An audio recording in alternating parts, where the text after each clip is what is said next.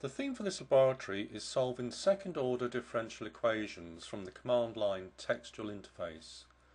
You'll discover the syntax to create symbolic variables, expressions and functions from the command line. You'll solve differential equations expressed using the function diff, and you'll solve differential equations expressed using the differential operator D. In previous laboratories, you've used the MuPAD visual interface to the symbolic algebra toolbox. You've also used the traditional command line textual interface in Matlab.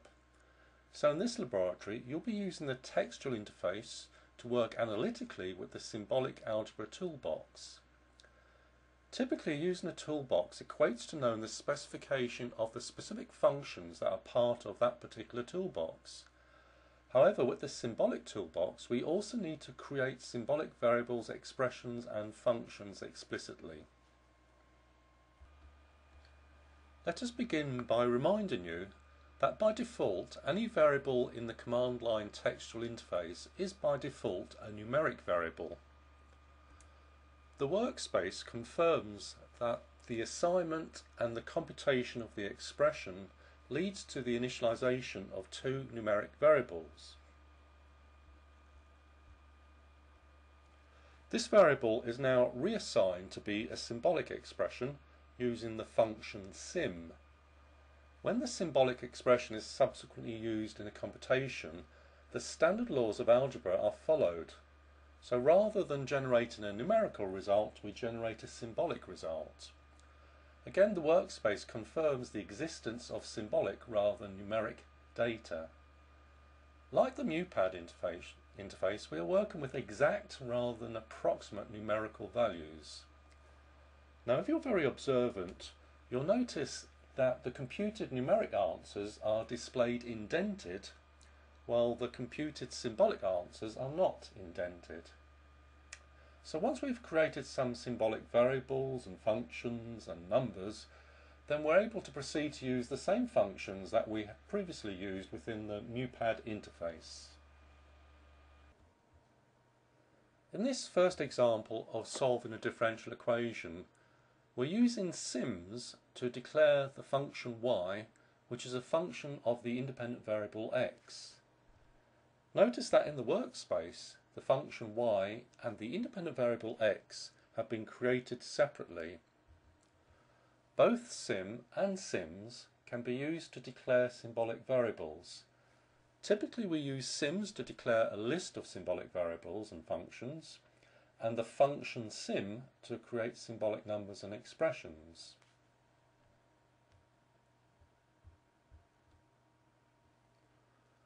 The function dsolve is used to solve any order of differential equation. The first argument is the equation itself, and the second argument is the independent variable. Note the use of the double equals operator within the equation. This equates to the assignment operation. The example shown here uses the function diff, which you've seen already in MuPAD, to represent the differential term. And because the second argument to diff is 2, this is a second order differential equation. No initial values have been provided, so we're going to get two integration constants with arbitrary identifiers.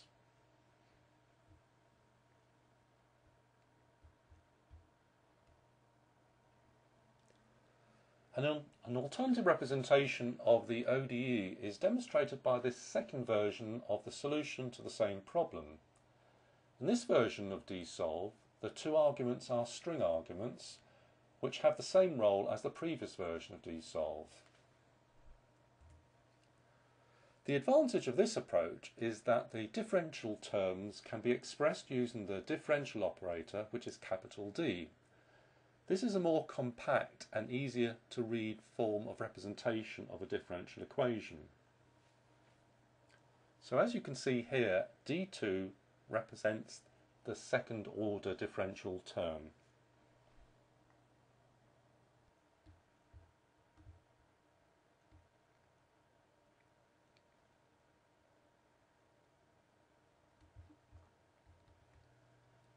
If you've ever doubted the merit of using an analytical software tool to do symbolic algebra, then hopefully this example will have addressed your doubts. Whether you use MuPAD or the textual interface, the need for symbolic algebra has been demonstrated in this solution to an ODE. The answer has been obtained quickly, and especially when you compare it with a pen and paper approach. The more you use the analytical software approach, the more you'll gain confidence in the validity of the computed answers. However, as you'll have discovered from your computing course, you can't put blind faith into everything that's written to a computer screen, even when you wrote the software. The speedy approach demonstrated here is ideal for thought experiments and testing new ideas. For the maths course, use this approach to validate your pen and paper solutions.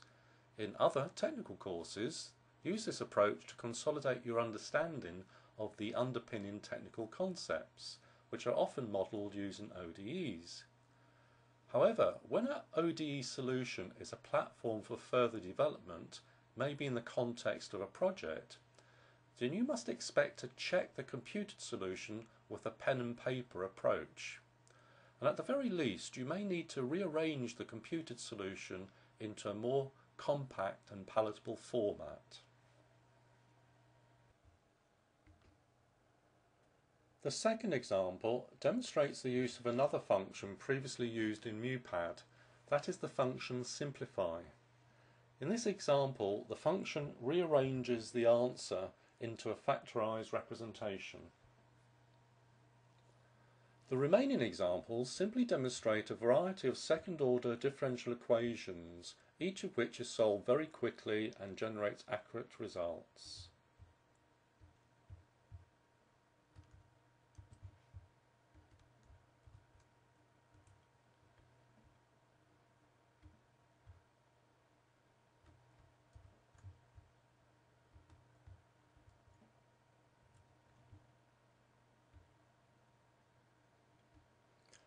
As you can see with this answer here, the output that's computed definitely requires the use of the simplify function to make it more comprehensible.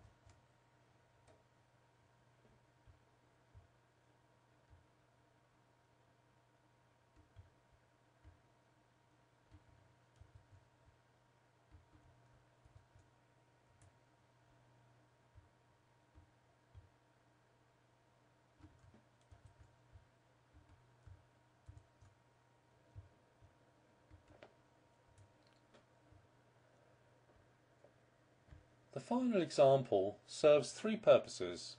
It demonstrates a technical use of ODEs, it involves initial conditions, and it demonstrates the function EZPLOT, which we call EasyPlot. Many aspects of human biology can be expressed as equivalent circuits which are modelled using ODEs, for example the neuron and the epithelial cell, so this is a very valid biomedical engineering example. Now to cut to the quick, once Kirchhoff's voltage laws have been applied to the circuit shown here, we can specify a second order ODE which is then solved in terms of charge Q. So the independent variable in this example is time t, and we have a function Q of t declared to be symbolic.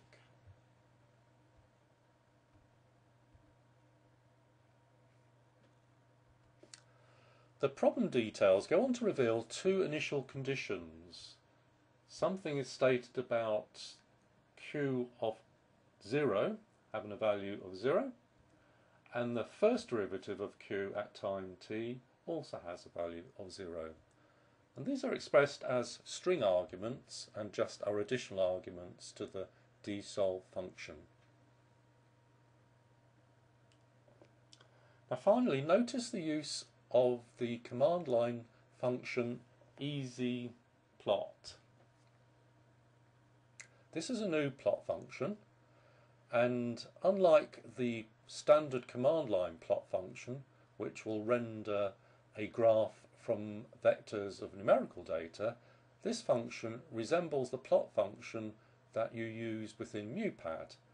That is, we only need to provide a symbolic equation and little else for a graph to be rendered. And as in MuPAD, if we want to add graphical embellishments, then we add extra arguments according to our needs.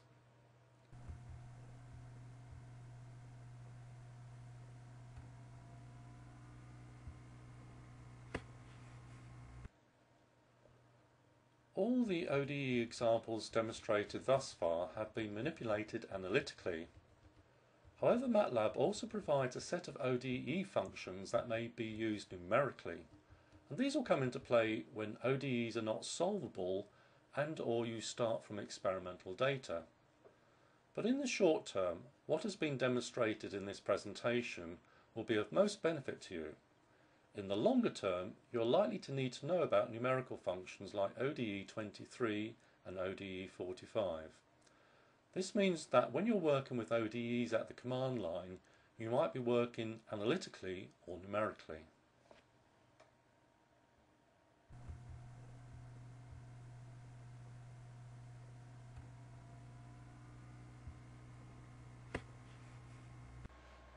The theme for this laboratory is solving second-order differential equations from the command line textual interface. You'll discover the syntax to create symbolic variables, expressions and functions from the command line. You'll solve differential equations expressed using the function diff, and you'll solve differential equations expressed using the differential operator D. In previous laboratories, you've used the MuPAD visual interface to the symbolic algebra toolbox. You've also used the traditional command line textual interface in Matlab. So in this laboratory, you'll be using the textual interface to work analytically with the symbolic algebra toolbox. Typically, using a toolbox equates to knowing the specification of the specific functions that are part of that particular toolbox. However, with the symbolic toolbox, we also need to create symbolic variables, expressions and functions explicitly.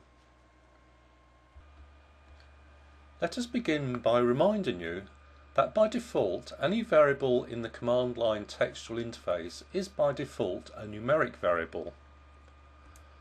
The workspace confirms that the assignment and the computation of the expression leads to the initialization of two numeric variables. This variable is now reassigned to be a symbolic expression using the function sim. When the symbolic expression is subsequently used in a computation, the standard laws of algebra are followed. So rather than generating a numerical result, we generate a symbolic result. Again, the workspace confirms the existence of symbolic rather than numeric data. Like the MuPAD interface, we are working with exact rather than approximate numerical values.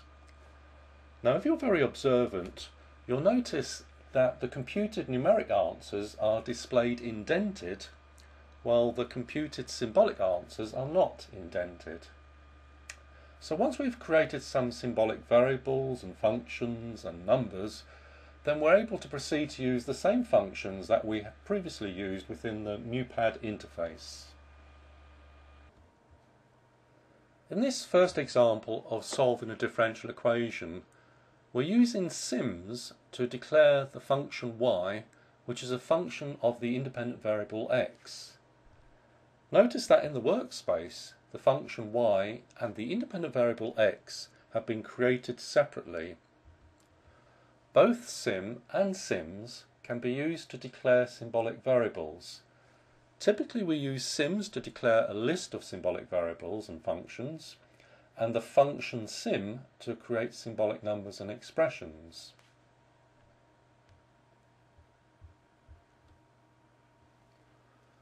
The function dsolve is used to solve any order of differential equation. The first argument is the equation itself, and the second argument is the independent variable. Note the use of the double equals operator within the equation. This equates to the assignment operation. The example shown here uses the function diff, which you've seen already in MuPAD, to represent the differential term. And because the second argument to diff is 2, this is a second order differential equation. No initial values have been provided, so we're going to get two integration constants with arbitrary identifiers.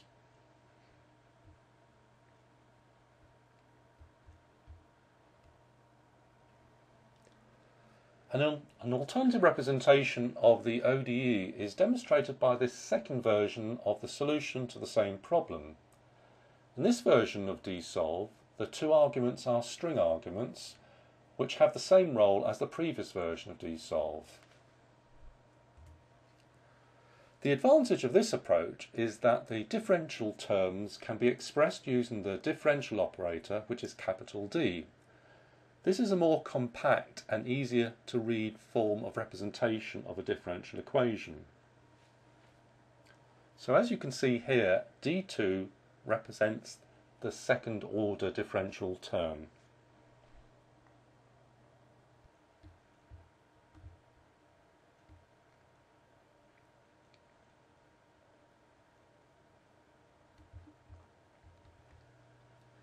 If you've ever doubted the merit of using an analytical software tool to do symbolic algebra, then hopefully this example will have addressed your doubts.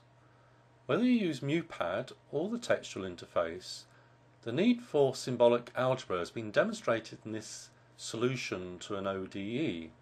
The answer has been obtained quickly, and especially when you compare it with a pen and paper approach. The more you use the analytical software approach, the more you'll gain confidence in the validity of the computed answers. However, as you'll have discovered from your computing course, you can't put blind faith into everything that's written to a computer screen, even when you wrote the software. The speedy approach demonstrated here is ideal for thought experiments and testing new ideas. For the maths course, use this approach to validate your pen and paper solutions. In other technical courses, use this approach to consolidate your understanding of the underpinning technical concepts, which are often modelled using ODEs. However, when an ODE solution is a platform for further development, maybe in the context of a project, then you must expect to check the computed solution with a pen and paper approach. And at the very least, you may need to rearrange the computed solution into a more compact and palatable format. The second example demonstrates the use of another function previously used in MuPAD, that is the function simplify. In this example, the function rearranges the answer into a factorized representation. The remaining examples simply demonstrate a variety of second-order differential equations, each of which is solved very quickly and generates accurate results.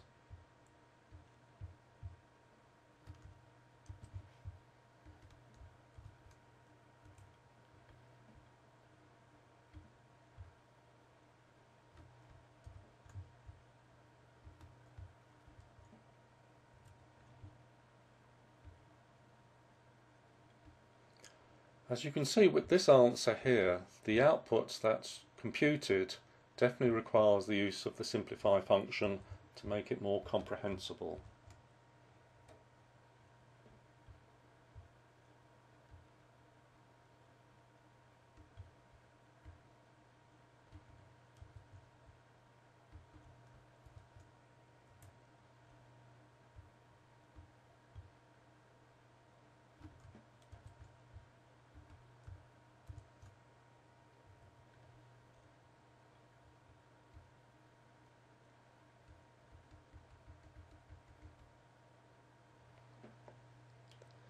The final example shown here serves three purposes.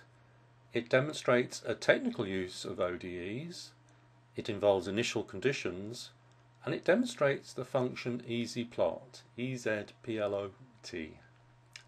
Now, many aspects of human biology can be expressed and modelled using ODEs, for example, the neuron and the epithelial cell. So this is a very real example in the world of biomedical engineering. So to cut to the quick, once Kirchhoff's laws have been applied to the circuit shown here, we can specify a second order ODE which is then solved in terms of charge Q.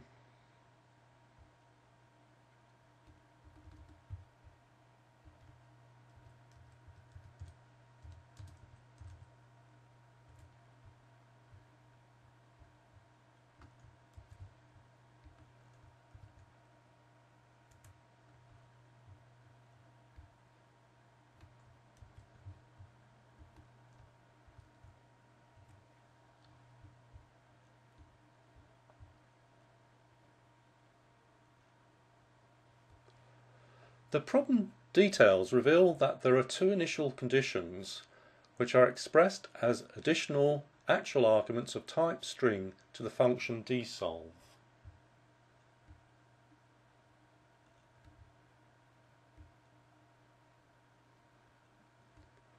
The independent variable in this example is time t.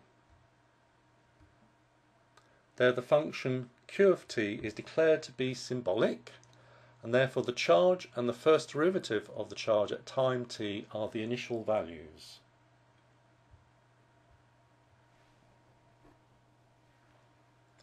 Finally, note the use of a new plot function.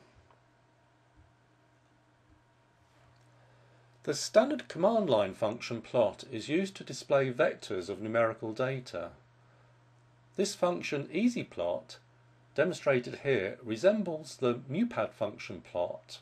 That is, we only need to provide a symbolic equation and little else for a graph to be rendered. As in MuPAD, if we want extra graphical embellishments, then they may be added as extra arguments. Now, all the ODE examples demonstrated in this session have been manipulated analytically. However, Matlab also provides a set of ODE functions that may be used numerically. These come into play when ODEs are not solvable and/or we start from experimental data. In the short term, what has been demonstrated here will be of most benefit to you, but in the long term you are likely to need to know about the numerical functions like ODE23 and ODE45. This means that when you're working with ODEs at the command line, that work might be performed analytically or numerically.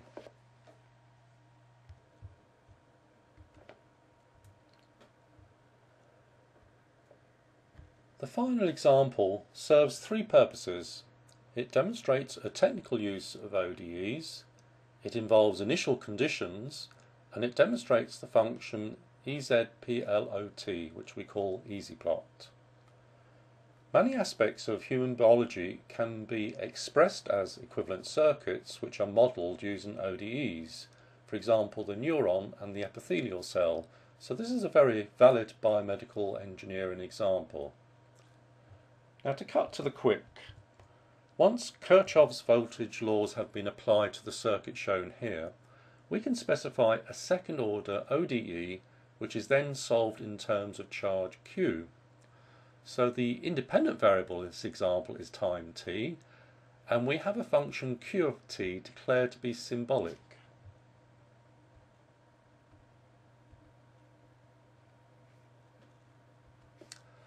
The problem details go on to reveal two initial conditions.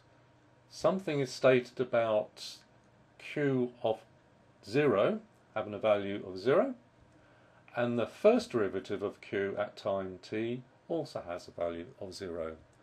And these are expressed as string arguments and just are additional arguments to the dsolve function.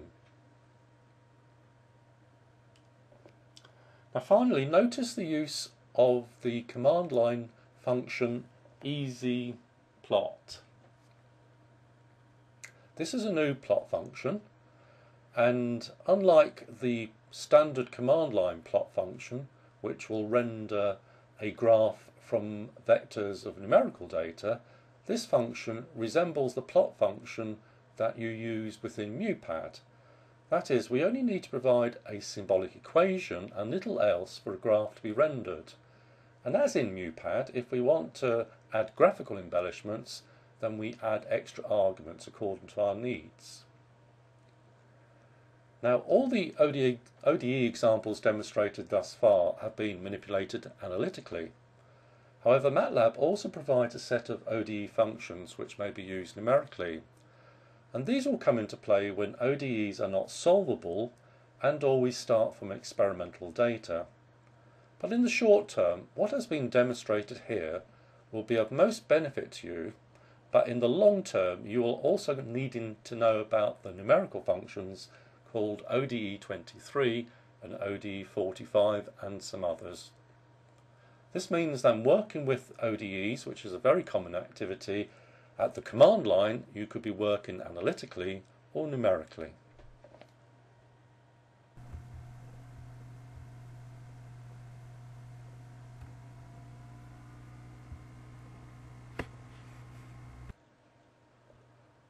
All the ODE examples demonstrated thus far have been manipulated analytically. However, Matlab also provides a set of ODE functions that may be used numerically, and these will come into play when ODEs are not solvable and/or you start from experimental data. But in the short term, what has been demonstrated in this presentation will be of most benefit to you. In the longer term, you're likely to need to know about numerical functions like ODE23 and ODE45. This means that when you're working with ODEs at the command line, you might be working analytically or numerically.